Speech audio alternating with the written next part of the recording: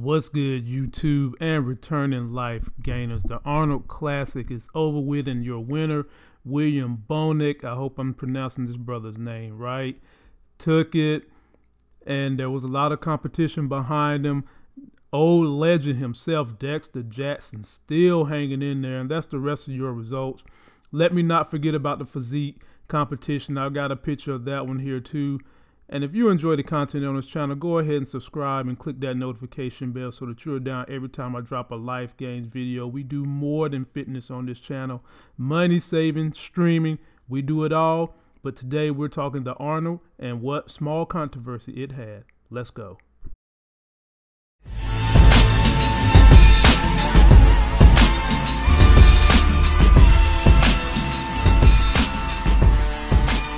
What's good, YouTube? All knowing, all loving, all feeling, all seeing, all powerful. Just damn all everything. The sexy as hell host. We're bringing you Life Gain Fitness, and we are talking the Arnold Classic, the second biggest bodybuilding show in all the world, only behind Mr. Olympia.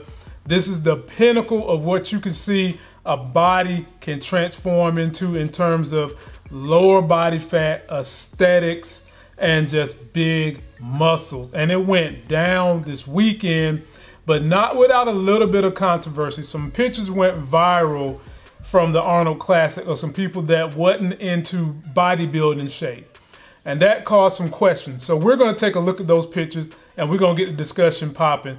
Leave me a comment below. How do you feel about the sport of bodybuilding? Do you watch it? Do you care? Do you think these dudes are freaks? What is your general opinion? Now let's go ahead and jump on into this roll of pictures, but first, let me put on my +7 glasses of sexy as hell, work on skilling up this YouTube crowd, giving you guys a better informed review. Now let's take a look at these pictures so you can see what we're working with.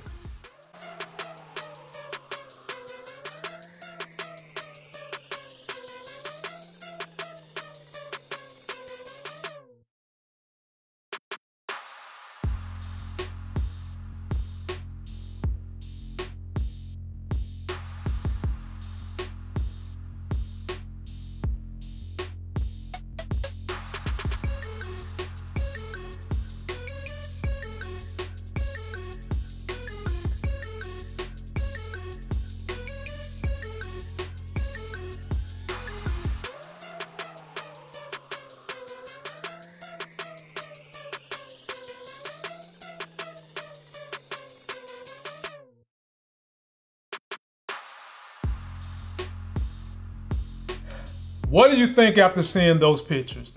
Do you think promoters should start screening people before they get on that stage? Or do you feel, hey, if they know they don't look all that good and they want to pay the money to get up there and let them do it? The whole thing of bodybuilding, at the end of the day, we have to remember it is entertainment. And I don't think any promoter is going to just not let these people get up there, because that's more money to the promoter.